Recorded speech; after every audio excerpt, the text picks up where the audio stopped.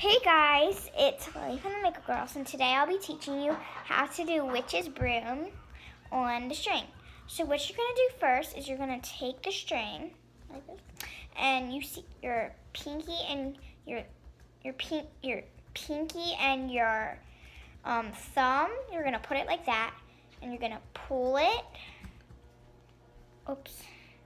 And then you're going to pull it like that. It should look like that.